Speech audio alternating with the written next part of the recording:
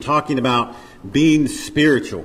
The first week we talked about this. We talked about being spiritual, or how we become spiritual beings or spiritually attuned to who we are. We talked about exercises that we must engage in. We talked about practices that we must do. We talked about relationships that we must have.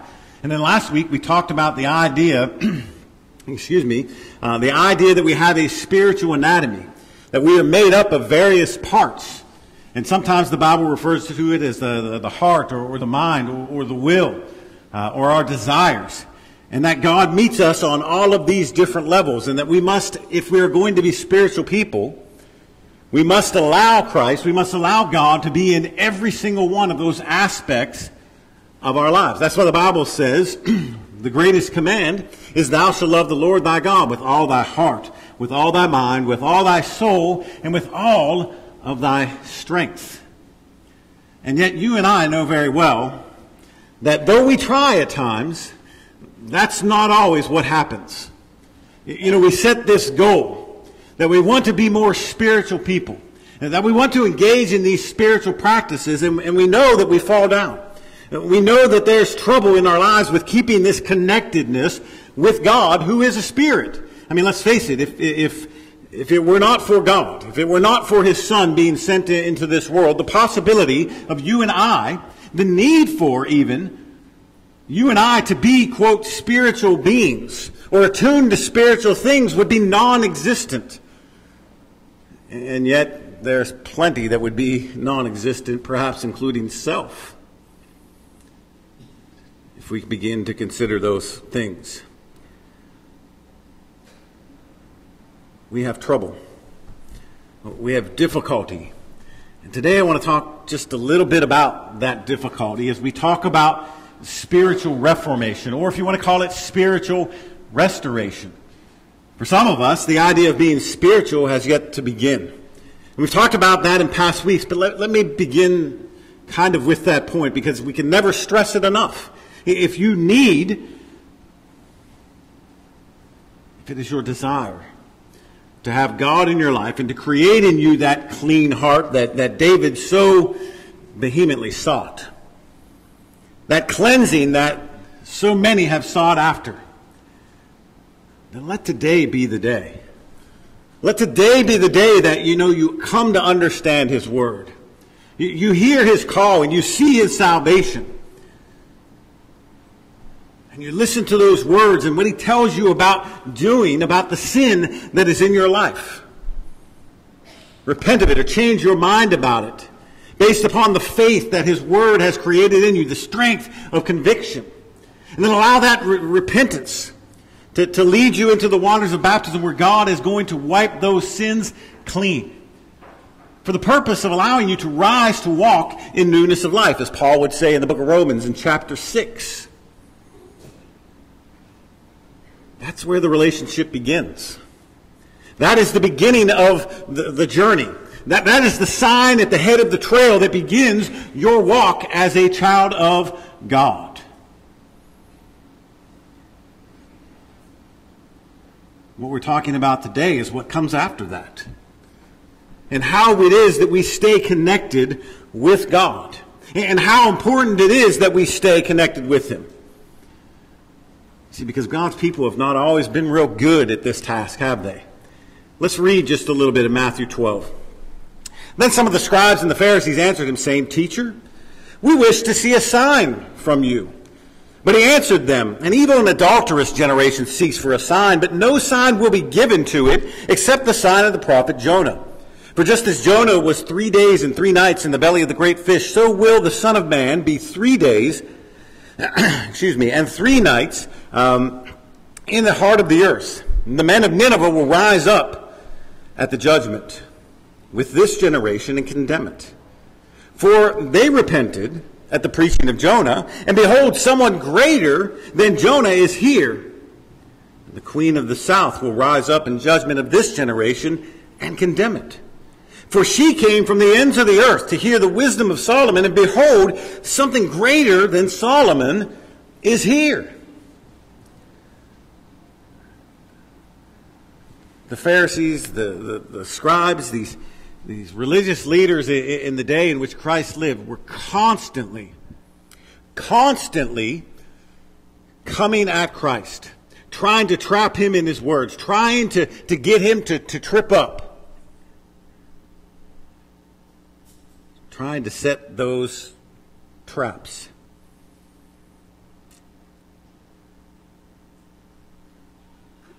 It was their constant endeavor. And you have to ask the question, why? I mean, aren't these supposed to be God's people? I mean, aren't these supposed to be the people that he brought out of the land of Egypt? That he saved from the Assyrians and their captivity? That he brought out of the Babylonian captivity? And that's just 3 major events. Go back and look at all of the battles that he saved them in. Go back and look at all of the provisions that he made for them in places like the wilderness when they wandered around for 40 years. Go back and look at all of the great and wonderful things that he does. And really all you have to do is go back and read a few of the Psalms. A few of those Psalms that recount the history of God's people. And yet at the same time we see them constantly wanting to strain against the connection that they have with God. I remember a few years ago, I guess it's been several years ago now, I had this pair of shoes. You ever have one of those pair of shoes that the more you wore them, the better they felt? And these shoes became kind of, your staple item that you put on every day. If people were going to see you kind of out in a casual circumstance, you were probably wearing these shoes. Now, maybe you're the kind of person that has a different pair of shoes for every different day of the week. I don't know. But I had this pair of shoes. And they were a wonderful pair of shoes. But they began to fall apart. And my solution was to get some string and to start sewing the shoes back together. Carrie's solution was a little bit different. Carrie's solution was wait till Ed goes to work, go to the closet and throw the shoes away, and go buy a new pair. Okay, and I'm sure I see some of the women shaking their head. Yes, done that before. Probably going to have to do it again. Sometimes kind of like the strings that hold that shoe together, the things that hold our spirituality together are the things that we strain against, the most. We grow comfortable in them past the point where they become useful for us. We don't see them as fresh. We don't see them as new. We don't see them for what they really are. When it comes to our own self-evaluation, we don't see that we're off base. We don't see that the connections have become loose. They become strained. They become stretched. And the Jews didn't see it. The Old Testament calls it hardness of heart. A lot of times it refers to it as idolatry. Now, by the time we move into the New Testament, it doesn't really call it idolatry anymore. The Baals and the Ashtaroths have pretty much been put away at this point. But all that really means is they become better at it. They've become more refined in their practice. Rather than going out and carving a tree and making it look like something that they think might be a god or a representation of some kind of god, they just very simply made people gods. You see, by the time we begin reading Romans chapter 1, Paul reveals to us that they worshiped the creature rather than the creator. They became better at what they did. And we see in the attitude and the mindset of these Pharisees, who when God's Son is sent to this world to save humanity, the vehicle of which they were to bring the Savior into the world, they reject him. They question him. They probe him. They demand these signs. Now, is there anything wrong with asking for proof? No. I don't think Thomas was wrong in asking to see the nail prints or the gash in the side. But there's a big difference between asking for proof and asking for proof ad nauseum because you just simply don't want to believe. Because you just simply don't want to be connected. And that's the position these people stood in. For years they had grown in the practice of putting on the facade of idolatry. and rejecting Christ. But then he goes on and he tells the story to kind of reflect where they were in their spiritual condition. He says, when an unclean spirit has gone out of a person, beginning in verse 41 of chapter 12, Matthew. When an unclean spirit has gone out of a person, it passes through waterless places seeking rest, but finds none. Then it says, I will return to my house from which I came. And when it comes, it finds its house empty, swept, and put in order. Then it goes and brings with it 7 other spirits more evil than itself, and they enter and they dwell there, and the last state of the person is worse than the first. So also it will be with this evil generation. There are several things that we can learn from this context. Number one, the only kind of spiritual cleansing is full spiritual cleansing. That's it. You can't halfway do the job and expect to get better. Here it says the condition is even worse. You can change the picture or what it looks like on the outside. Well, they changed the whole picture of their idolatry, but they never bothered to change the inward part, the heart part, that caused them to reject the Christ when he came. And unfortunately, because of it, they met their spiritual demise. I don't know if we remember it or not. Go back and kind of dig into your history a little bit. About 40 years after Christ came into this world and was not received by his own, according to John in the first chapter of his gospel, Jerusalem and the Jewish state, as a nation, as a practicing religious body,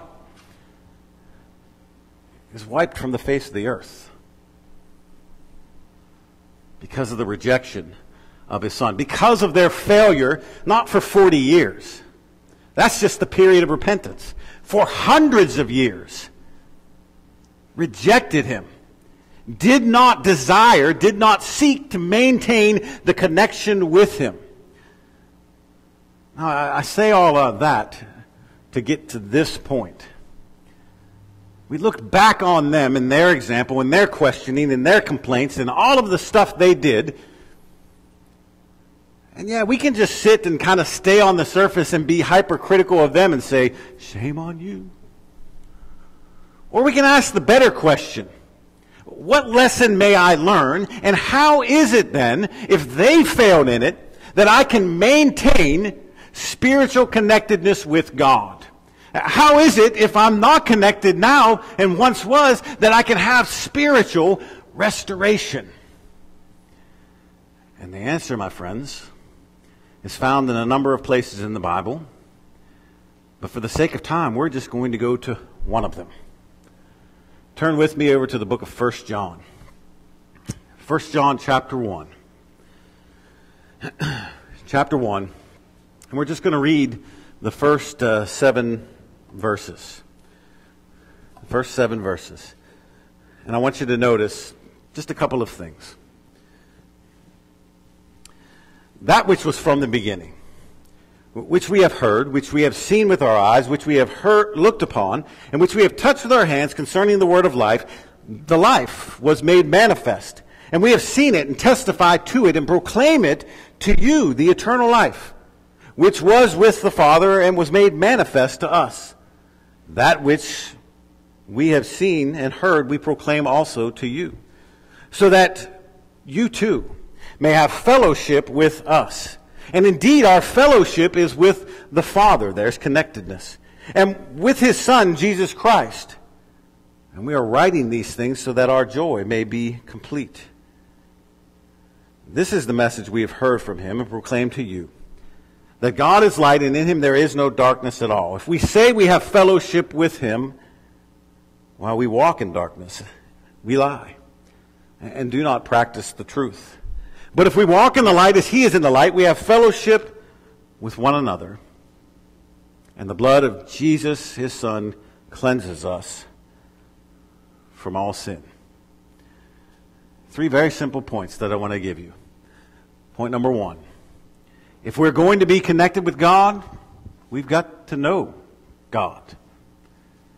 How do you know God? Well, that question can be answered in a number of ways. We can talk about the mechanisms by which we can know God, or we can talk about the manner in which we know God.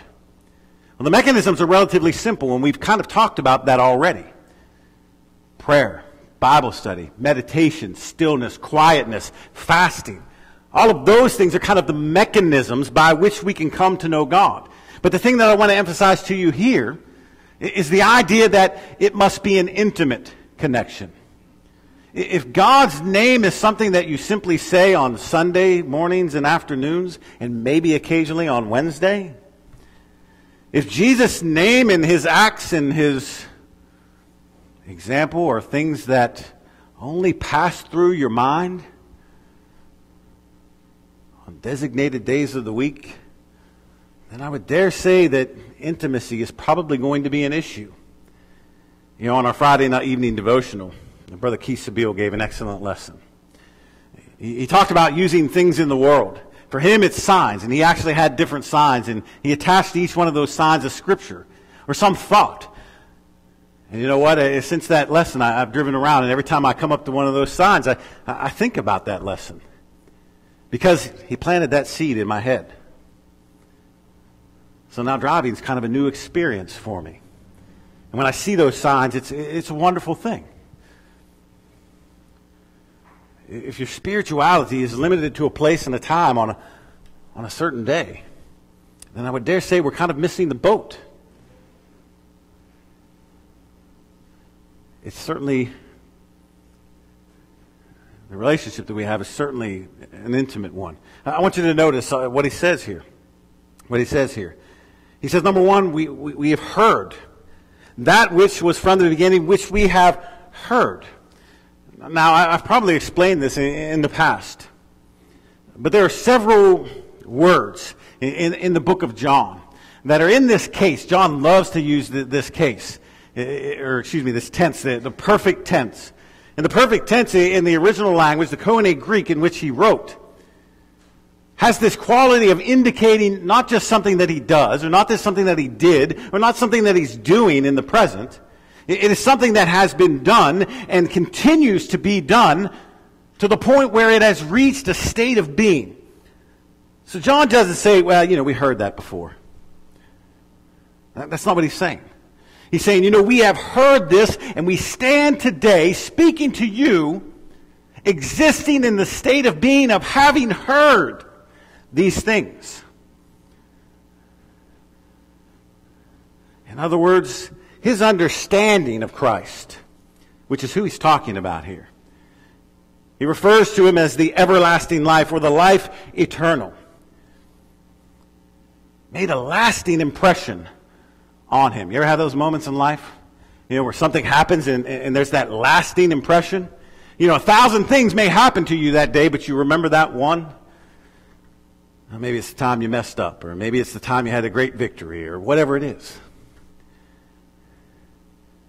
John's saying, that's the impression. It's so affected me that it has reached the state of being. He does the same thing later on. He says, our eyes have seen. Different word, same tense. We see and stand in the state of seeing. Discerned with our eyes. The same thing. A little bit different here, though. You got to wonder, what's the difference between seeing and discerning with the eyes? Well, discerning with the eyes here, in the original language, is a longer, more intimate look at something. Anybody ever been to Sawgrass Park over here on 62nd? You go over there, and they have this little bridge that you can walk over, right? Well, right now, the water that's underneath of it is just covered with these, lily pads, and then there's this odd-looking green stuff. I don't know what it is. It's kind of cool. But Carrie knows what it is. She can tell you. But it's covered with it. And you cross over the bridge and no alligators this time. And you keep on walking. We went around the trail, we came back, and then we stopped on the bridge. And we stood there for a while. And we looked. And we looked. and we looked. By the time we were done, just 15 minutes after, we counted 8 alligators that we hadn't seen the first time through. See, that's the difference between seeing and discerning with the eyes. It's a more prolonged look, but here he's describing the relationship, the testimony that they have concerning Christ. And then the next thing he says, we made manifest these things to you. You weren't there, but you can know everything that was there because, see, here it is. Here it is. Kind of like a ship's manifest. You want to know what's on the boat? Look at the manifest. You want to know what passengers are in what seat on that airplane? Look at the manifest. And then finally he says that we have formally announced it to you. To what end? Look at what he says again. To what end? That you may have fellowship with us. Well, why? Because we have fellowship with the Father. In other words, we're connected to the Father by these things, by this intimacy, by seeing and by hearing, by experiencing, and we want you to be as well. You can have this connectedness. We must intimately know Him. Number 2, we must know darkness. Now, I'm using the word know in a little different sense than John's using it. What I mean by knowing darkness is by knowing that it is a possibility for your life. You see, if it weren't possible for you to have darkness in you, then the Bible would never mention it. The Bible would never mention it. Make no mistake about it, however, when the Bible does talk about darkness, it's referring to either ignorance of spiritual things, ignorance of things that are right and true and good, or it's speaking of things that are wantonly sinful or lawless or iniquity, transgressions, whatever word you want to use. But the Bible, all throughout its pages, talks about you can walk in darkness. You can have your body literally full of darkness, according to Christ in Luke chapter 11 and verse 34. We can commit to acts of darkness. We can walk in works of darkness. We can commune with darkness. There is a ruler of the darkness, and there is a power that darkness can have over our lives. Hold your place there in John. Just go over very quickly to the book of Ephesians. Ephesians chapter 1. We're going to do just a couple of verses and kind of walk through Ephesians. Ephesians is the book all about the walk of Christianity. So it really no wonder that he mentions darkness here. Because just as easy as you can walk in the light as he is in the light, you can walk in the darkness as he is not in the darkness. 1 and verse 13. Paul's writing and he says this. In him you also, when you have heard the word of truth, the gospel of your salvation, and believed in him, you were sealed by the Holy Spirit of promise, who is the guarantee of our inheritance until we acquire possession of it, to the praise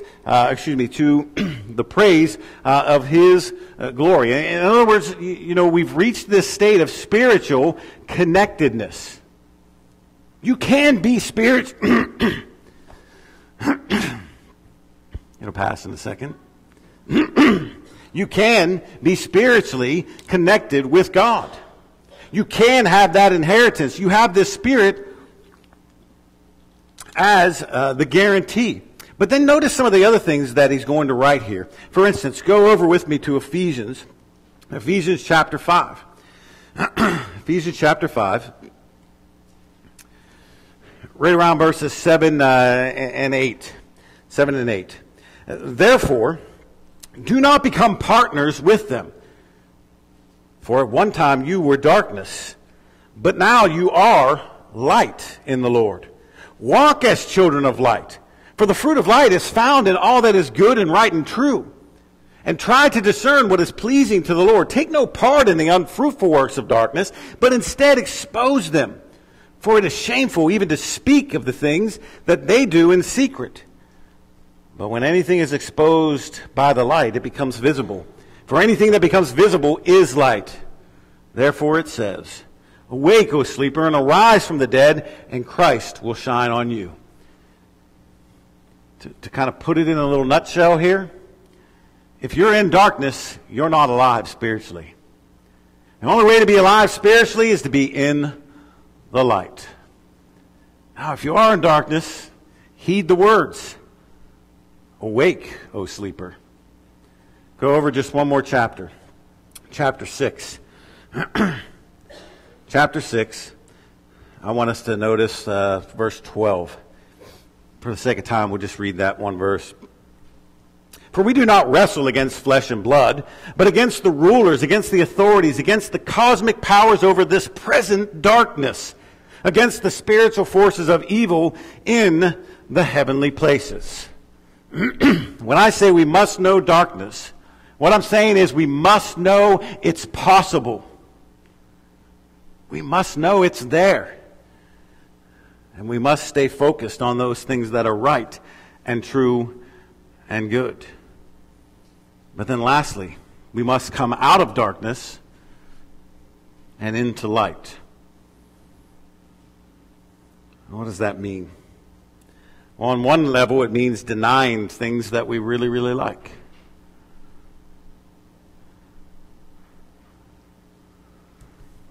Over 20 billion served, right? Where's that?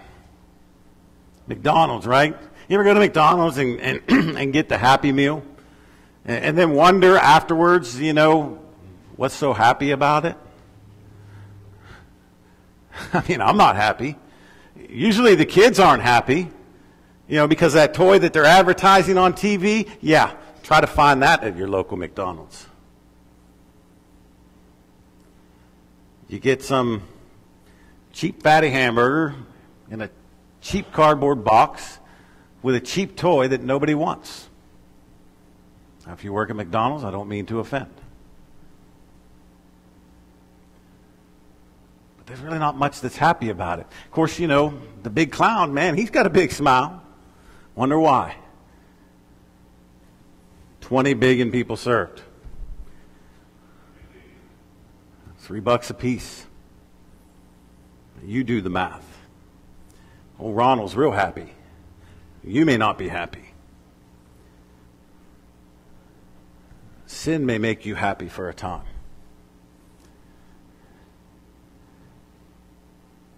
But it has about as much substance as that little cardboard box with the cheap rinky-dink toy and the fatty burger with very little nutritional value. Unfortunately, it's the thing that most people settle for.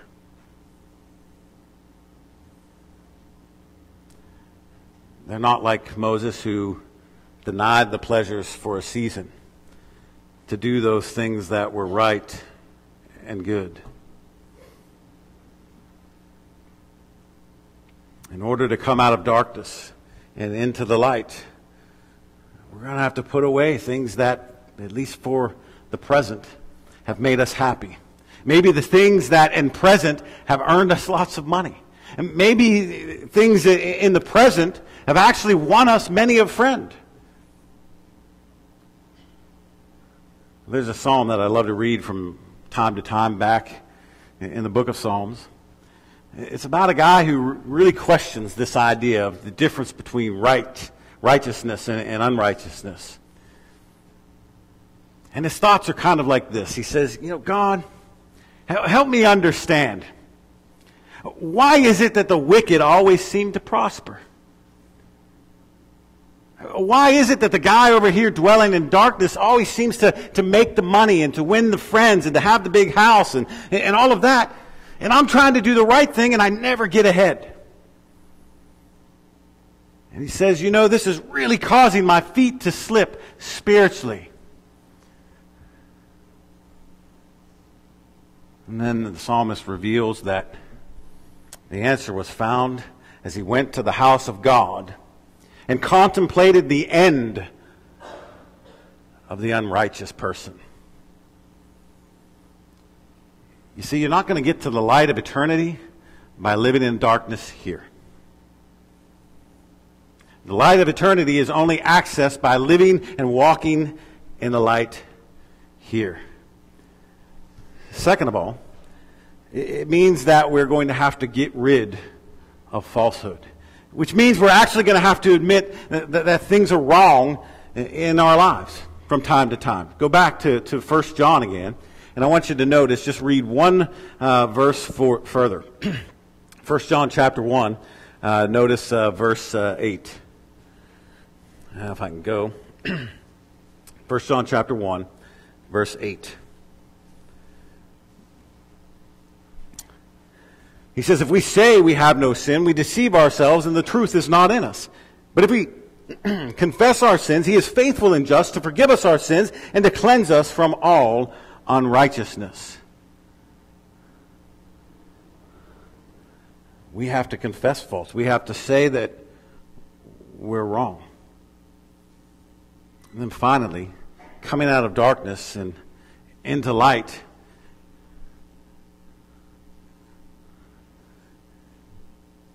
means that I change the manner of my walk in this world. It shouldn't be just a momentary thing. Matter of fact, if you go back to the original language and you read the passage, it sounds more like this. But if we continually walk in the light, as he is continually in the light, we have continual fellowship with one another, and the blood of Jesus Christ continually cleanses us from all sins. That's the way it sounds. But is that the sense in which you're living it? I hope it is. But this morning, if you're here in your need of that spiritual restoration, maybe the path that you've walked is one that is just leading you to more darkness. Expose it today. Put it into the open light.